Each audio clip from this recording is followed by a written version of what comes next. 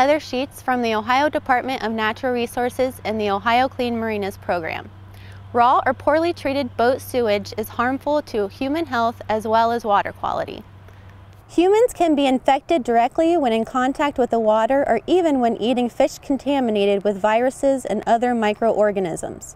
Poorly treated boat sewage is also harmful to aquatic life because it reduces oxygen available to aquatic organisms while also promoting excessive algal growth. Always use good plumbing on your vessel, as this will contain both waste and unwanted odor. Use enzyme-based products to further control odor and avoid using harsh chemicals.